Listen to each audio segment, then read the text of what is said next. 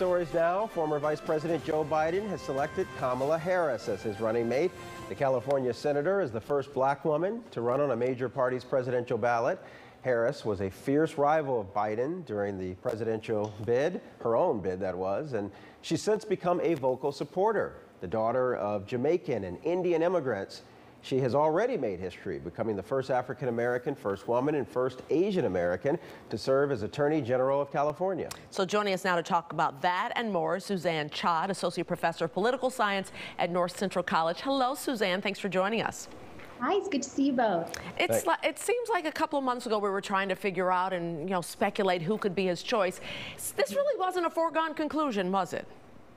No, it really wasn't. Back in March when he said on the debate stage he was going to pick a woman, then there was much discussion about what characteristics that woman might need for various reasons. And then as we got a little bit further along, especially at the end of May after the George Floyd murder and more protests, it became apparent that this was a moment in time for Joe Biden and for the party to say, it's time that this ticket, this party represents the people that it actually represents. And so we know that he vetted numerous women, white, African-American, and others. And it just came down to, at the end of the day, who did he feel would best serve the needs of the ticket and serve the needs of the party. Talk about the significance of this pick. Obviously an impressive resume, but also an impressive personal story. This is an HBCU grad, for example, on the presidential ticket.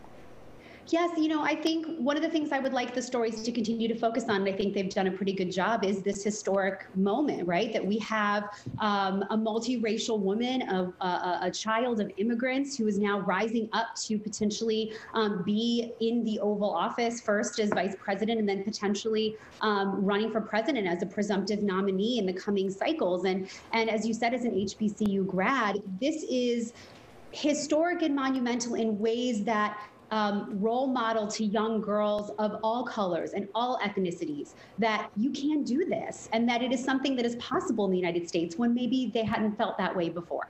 So it's time to get down to the nitty-gritty. Her record, of course, will be dissected.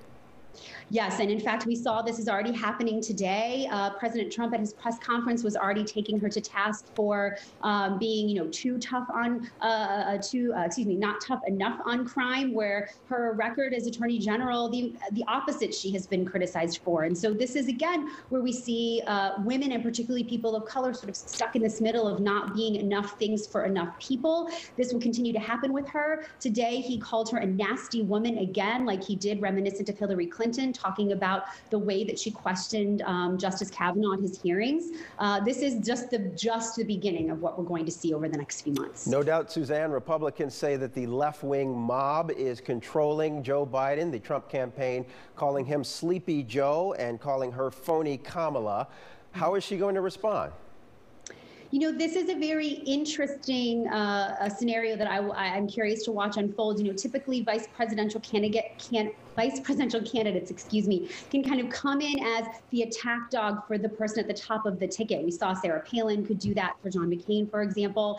This is trickier for Kamala Harris as a woman of color to be, overly assertive, because she can be painted as the angry black woman, which we see for female candidates of color or black women. This is very, very challenging and happens frequently. And so for Kamala Harris, we see how she acted when she was running for president: assertive, aggressive in appropriate ways, and taking to task those who are speaking ill of the things that she believes in and the things the country needs. And I don't expect her to do any different as a vice presidential candidate. Black women have been supporting Joe Biden for years. Could this be a nod to them in these turbulent, racist times?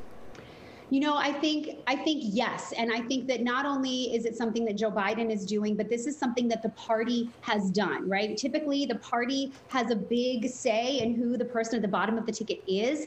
And I think that, again, the Democratic Party has been on the shoulders of black women for decades. Black women have carried Democrats into office across the country for decades, and they have never been given the appropriate credit for what they do for this country and for the party. And choosing a woman of color, a black woman specifically, pays dividends for all of that time that they've been waiting. Suzanne, we have about 30 seconds left. Biden and Harris are mostly centrists.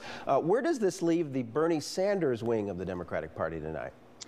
This is a great question. So we look at the way that voters have seen where the candidates are placed with one another. And yes, of course, while Bernie Sanders is seen as the most left, Elizabeth Warren, who's also seen quite close to him, we look at how Democrats have viewed Kamala Harris and Elizabeth Warren. They're not seen as that much different. And so I don't think that it's going to be as challenging as we might think for, Democrats who are true Democrats to come out and vote for the Democratic ticket. Suzanne, do you think you could see Susan Rice or any of his other VP candidates have a place in the Biden administration?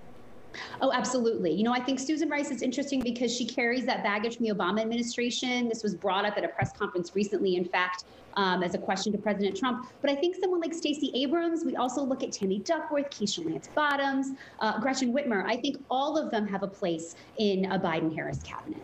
All right, Professor Suzanne Chod, good to see you. Thanks for your time tonight. You as well. Take good care. Be safe, be well.